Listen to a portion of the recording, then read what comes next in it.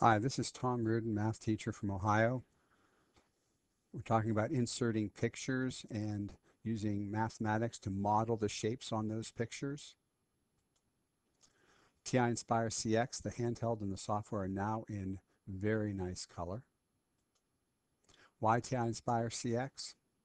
It is a learning tool and a teaching tool.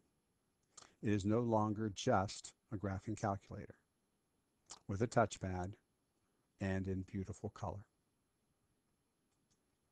Picture is worth 1,000 words. I say it is worth several equations. With TI-Nspire CX, students can investigate how to model mathematically shapes that occur in the real world for themselves. Watch.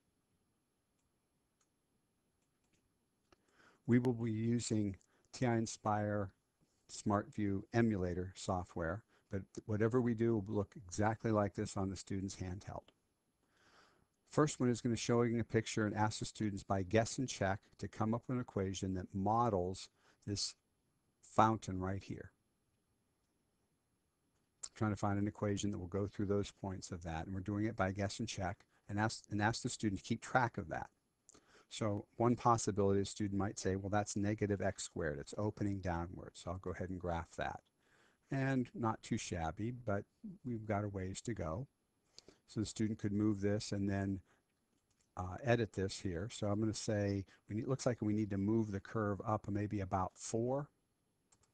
And that looks like maybe not enough, maybe 4.5.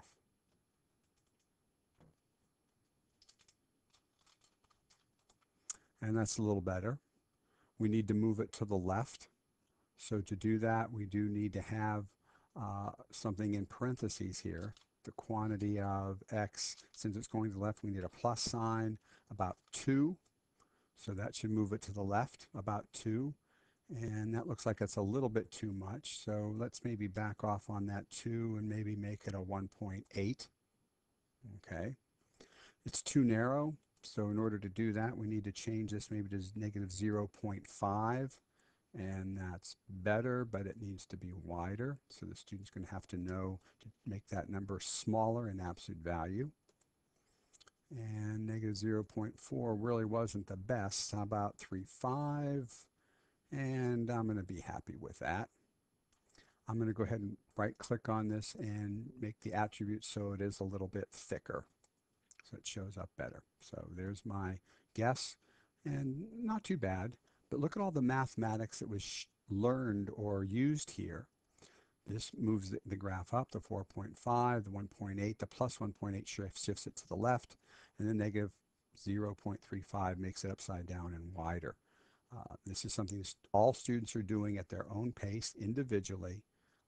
This is great mathematics here. An alternative way to do this would be to have the students use features of Nspire to come up with the equation. We know it's of the form y equals negative x squared. A student could grab, let's say, the vertex and move it where it's supposed to be, about where the vertex would be, and then widen out the curve so that it goes through there. And widen that a little bit more. There we go. And you can see that the equation that we have here and the equation that we had on the previous one, we're not too far off. I mean, it's pretty decent. So to recap, on the left side was one that I did by guess and check. On the right side is one where we kind of just let the calculator do its work. I think things can be learned from both, but I definitely like the one on the left better. In fact, I'm just as happy with my equation as the calculator's equation. So, and students would argue that too. This is